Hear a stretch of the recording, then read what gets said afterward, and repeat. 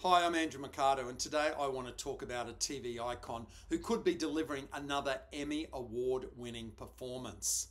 The Young and the Restless is on fire right now, thanks to some fantastic stories, including Nikki falling off the wagon yet again, all caused by a great new supervillain, Aunt Jordan, played by Colleen Zenk.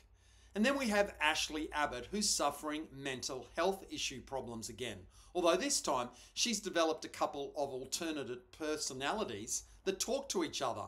Now, this is familiar territory for Eileen Davidson because when she was on Days of Our Lives, she played an incredible 5 roles at the same time. She was Kristen DeMera, then her goofy lookalike Susan Banks, then Susan's sister, a nun called Sister Mary Moira, their hitman brother Thomas, and then an English cousin called Penelope. So Eileen Davidson is really good at this type of material and she's tearing it up right now. So check out The Young and the Restless. You can watch it on Binge here in Australia and on CBS in America. Thanks for watching.